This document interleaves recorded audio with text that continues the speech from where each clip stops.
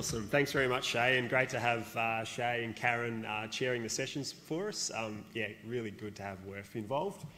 So I'm giving a little native fisheries management overview of all the things that we're all contributing to bring this native fish revival along, which we've heard a little bit about from Cam already this morning. Wait for this to click.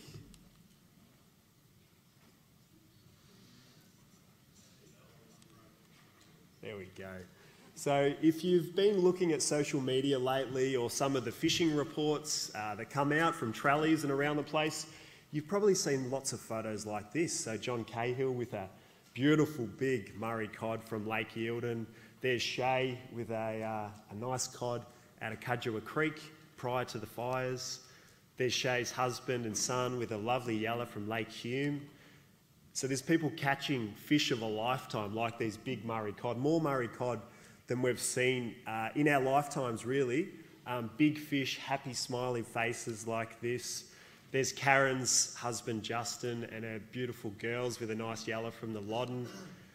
People are catching silver perch. Sam Consolo's daughter with a cracking silver perch out of a stock dam. There's Anthony McGrath and his daughter with a lovely trout cod out of the Ovens River. It's a whole heap of species. Gus Deere with the Australian bass and his mates down in Gippsland. People are catching estuary perch. And if Travis and Dallas are catching native fish, I think we're onto a good thing. And native fish are really coming back. We're seeing this through all the photos, through the reports. Everyone you talk to, they're saying native fishing's getting better and better, certainly since the 70s and the 80s. It's not just the photos that are telling us this story as well, it's our fisheries monitoring that we do with the Arthur Ryler Institute, electrofishing the river systems and looking for our native fish. We're seeing these real increases in native fish right across the board, particularly Murray cod and golden perch, but a whole heap of other species as well. And we can confidently say that our populations are good, very good, they're improving and they're recovering. We're seeing big increases in our lakes. So this is a study that we did at Lake Eildon where we looked at the number of Murray cod and there's been an 81% increase in the number of fish just in 5 years. So we're nearly doubling the population of Murray cod there. And generally the feedback that we're getting from you out and about is that Murray cod fishing is as good as it's been in living memory, certainly since the 70s and the 80s. There's more native fish getting caught around the state than what we've seen for a long time, and across a whole heap of different species, not just Murray cod and golden perch, but bass and estuary perch and blackfish and catfish, trout cod and silver perch. And the community love for Murray cod is obviously really strong, and for native fish as well. And I don't know what says that any better than 350 people together today when we've got a global pandemic on. You know, we really love our native fish and things are looking up. So my talk today is about all the things that we are doing, not just in government, but in the community to bring back our native fisheries, particularly in the last few years. So the big three that I think most people understand, the real pillars that are making a big difference here are native fish stocking, regulation, so managing fishing effort, but also providing opportunities for people to go fishing, and habitat restoration. And then there's a whole heap of other things, which I call the one percenters, like Cam's one percenters, but they're actually worth a lot more than that. And they're all contributing to bringing back our native fish. So let's get into it. The big one, native fish stocking, increased native fish stocking. As you've heard, and as you're probably aware, our systems are really modified. So they're modified for irrigation purposes. We've got dams and weirs across the state, and our water doesn't flow like it would have in the past. And because of that, our native fish don't always breed like they used to. They don't get the cues to breed and they can't move around. So we do need to stock our native fish in many places if we're going to have fish populations. The government and the community have been doing this for a long time, but we're in a really good spot right now where we're stocking more fish than we've ever done before, so we can put more fish into more places and be really smart about it as well and use some good technology and research to get the best out of it. So this year we are stocking 6.68 million native fish right across the state, and this is a record number of fish, and it sounds like a big number. When you break it down though across the species, We're talking well over 2 million golden perch and Murray cod each, around 300,000 silver perch, Australian bass and estuary perch. And we're also working on those threatened species as well. And just to give this some perspective, 6.6 million native fish. So if you look back 15 years ago, the number of fish we were stocking in the state was around about 600,000 fish across the board. If we go back 10 years ago, we were putting in just over 2 million fish, and we thought we were doing pretty well. And 5 years ago, around about 2.5 million native fish, and this is where we are today. So we're in a really good spot right now. We've got more scope to use this incredible management tool to get those fish out there, and it's really making a big difference. The good news is we're not stopping there. Next year we go to an even bigger record of 10 million fish in total and just over 8 million native fish right across the state. So it gives us tremendous scope to continue to recover our native fisheries. It's not the only tool though that we're using. It's just one of a suite of tools. And the next one I want to talk about is regulations. Sounds quite boring, but it's actually really important. So a regulation that you're probably all really aware of is the slot limit that we brought in for Murray cod in late 2014. So 55 to 75 centimetres. It protects the small fish. It allows for some harvest in that window of 55 to 75. And then really importantly, it protects those big fish for the rest of their lives. And those big fish we know are the better breeders. They have more eggs, they're better parents, and they really contribute back to that Murray cod population. And the modelling, and I think the results are now showing that that's actually having a really big impact and putting more fish back in the water. In the lakes where our Murray cod don't breed as much, it's providing more trophy fishing opportunities, as in that photo there for Lake Eildon. And this has been really well accepted by anglers. So a survey by VR Fish found that 84% of anglers were really supportive of slot limits, and that's now up to over 90%. So clearly the community really get this, and we want to look at slot limits for other species as well.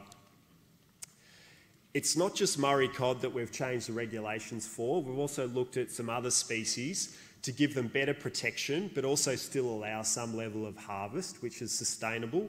So recently we've changed the bag limit for golden perch and reduced it from 10 fish per person per day to 5 fish, and we think that's really reasonable. We've brought blackfish down from 5 to 2, and we've also given full protection to Macquarie perch in the Yarra, because we recognise those fish have really good genetics and we want to use them in captive breeding programs. So some more tweaks to these regulations we think are really helping bring more native fish back to have scenes just like this. So we can tighten up on regulations. We've also looked at places where we can reduce the amount of regulations and provide more fishing opportunities. And a really good example of this is the year-round Murray cod fisheries that we've now got. This started for Lake Eildon, where we did some science and we understood that in Lake Eildon there was very little natural recruitment, that mainly the fishery was sustained by stocking. And because of that, a closed season didn't really make sense. So we lifted the closed season and we made it year-round fishing, and it's been a huge success. Anglers are really enjoying it. They can get out there. It's a real boost to the regional towns. And the bit that I like is it shifts the fishing pressure from the river systems, particularly during the closed season, onto the lakes where we artificially maintain it through stocking. So it's really progressive fisheries management, and I think it's really beneficial to build up those cod stocks and provide more fishing opportunities. We've just announced yesterday that we've now got year-round Murray cod fisheries in the Wimmera and the Millicent basins, and this was suggested by VR Fish. We consulted with anglers and really well supported. And similar out in the Wimmera and the Millicent, low levels of natural recruitment. It's actually outside the range for Murray cod, and we stock it heavily for fishing purposes. So it makes sense you can go and fish for them. So now year-round fishing in places like Rocklands, Taylors Lake, Belfield and Charliegrach, and some really good cod fisheries there already, and some developing. So we think that's a really good thing. Again, it takes the pressure off the river systems where Murray cod do breed. And we are keen to look at some other waters for 2022. but we do want to do some more science and understand the level of natural recruitment in places like Lake Epilock, Cancurran, Nilakudi, Lanakuri. And when we've got that information, we'll share that with you all, with the community, and see what people think, and there might be more opportunities to provide more fishing, but also use these regulations to build our cod stocks and our native fish stocks. So regs is the second one. Really important for our native fish populations and Murray cod is habitat, and Cam talked about it this morning. It's really the lifeblood of our fisheries. Every chance we get now, we want to restore river health, and our CMAs, our catchment management authorities who are here with us today, and they've got stands out there, they do a fantastic job. This is right in their wheelhouse to restore river health. We're keen to partner with them at every opportunity. Recreational fishers are doing the same. There's fishing licence projects to reinstall habitat in places like the Little Murray, Box Creek, and we're also looking at Waranga Basin. It's currently with the Working Grants Group, and that's a beautiful golden perch that was caught at Waranga during the week. Increasingly, anglers are getting involved in these habitat restoration projects too, which is really good. A little note I would say is, at the moment, I'd say the trout fishers are really leading the charge in this space. Terry George and the Australian Trout Foundation. We would love to see more native fishers get involved. You'll hear a little bit more about this from Anthony later on today. So they're the big three: regs, stocking and habitat. And now I want to get on to the 1%ers, and these are the extra things which are really having a benefit as well. So improved handling. There's a real desire from fishers to make sure we look after our Murray cod. Lots of anglers want to do this, and for a while there was a lot of debate on how best to do it. A little project which was led by Anthony, he worked with an aquatic vet with prominent Murray cod anglers, including John Cahill, who's our pin-up boy in the poster right there. He's here with us today. They put together the Care for Cod program, which is basically a 4-step plan on how best to handle Murray cod so that you handle them correctly and they release with the best chance of survival. And that's been really well adopted by anglers, promoted heavily through stickers and posters and in tackle stores, through trallies. We've had kids' tattoos, and it's been spread through social media through groups like Murray Cod Fishing, run by Sam Consolo and Bailey Thomas. They only put up photos of Murray cod which are handled correctly. So this is really helping, making sure those fish are going back, and it's spreading to other species as well. Handling is making a big difference.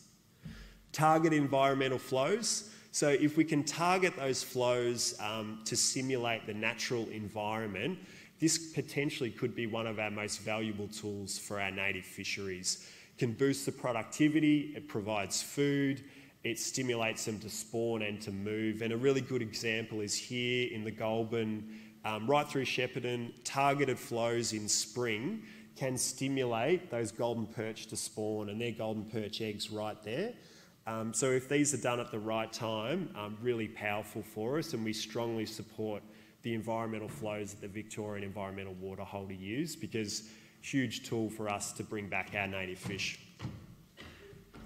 And there's a lot of work underway at the moment on threatened species.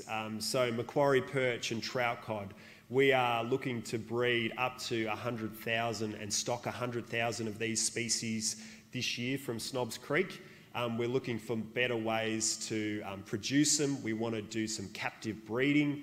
And the fish that we've already stocked out, we're seeing through the monitoring from the Arthur Rylah Institute, these populations are surviving, they're growing, they're expanding, and they're actually breeding themselves. And those photos there are of a Macquarie perch and a pygmy perch that the Arthur Rylah Institute researchers found in the King River recently. So really encouraging signs. We want to bring these species back.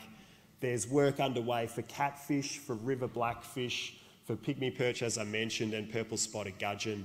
And they're important parts of the ecosystem, all of these species. And the large-bodied ones, Macquarie perch and trout cod in particular, we want to bring them back as angling species as well, provide more opportunities for them. So lots of work underway. We've got Luke Pearce here with us today, who's a great partner from New South Wales Fisheries, and lots of efforts there. And lastly, a little one around the edges that's been led by John Douglas actually is saving fish from irrigation channels. So as Goulburn Murray Water do their maintenance on the channel systems, we've been getting in early and electrofishing those fish, getting them out and putting them back into the river systems where they can breed and where they can be caught by anglers. And a lot of these fish are really big as well, so that's helping too. So we're all contributing these things, but anglers often ask, what else can they do? There's a few things underway right now that we would be interested in you providing some assistance with if you feel strongly about them. So inter-valley transfers are these large flows which go down the Goulburn River in summer at an unseasonal time for irrigation purposes. We have concerns that these are going to impact our native fisheries, and there is a consultation underway. So if you feel strongly about that and you have concerns about these big flows which go down the rivers for irrigation downstream, put in a submission at Engage Victoria there, and we would like to see those big flows go down the channels and our river systems to be as natural as possible, so they're really catered for our fish. Similarly, there's some work underway for access and appropriate camping on Crown land. If you feel strongly about this, please have your say at engage.vic.gov.au. And the other one is we're always keen on your feedback. So if you are out there and you're fishing and you catch some fish or you don't catch some fish, please let us know. You can come and tell us, you can email us, you can tell us through social media, or even better, you can download our Go Fish Vic Angler Diary app and put it through the app, which is our tool to really monitor our fisheries. So to summarise, there's heaps of work underway to continue to improve our native fisheries, and you guys are playing a really key role in this. It's making a big difference, and we're going to continue rebuilding our native fisheries. We want to create new fishing opportunities where we can. We want to build those destination fisheries, and you'll hear from Chris Rose about this in this session, recover those threatened species and continue to build that rec fishing licence. The future for our native fisheries is really bright. We're on the incline. There's a native fish recovery, a revival underway, and all these things are contributing, so we want to keep it going. At the VFA, we love native fish. We're all avid fishers. There's been a bit of fishing around this weekend too, so we're really heavily invested in this space. If you have a suggestion or an idea or a comment, please come and tell us about it, and we'd love to hear your thoughts on what else we can do to continue to make fishing great in Victoria. And just before I finish, I also do want to acknowledge having a special guest with us today, Dr. Stuart Rowland, and his lovely wife Lynn. Stu is a native fish legend, and he's really led this native fisheries revival, I suppose, across the basin through his research. He's got his book, The Cod Father. It's a really great read. And this is a photo at the Codference in 2016 of him with Harrow and Rod McKenzie. And yeah, he's a legend. Please go and have a chat with him and learn a little bit about how far we've come and where we're going to go to next. So I'll leave it there. Thank you for listening. Cheers.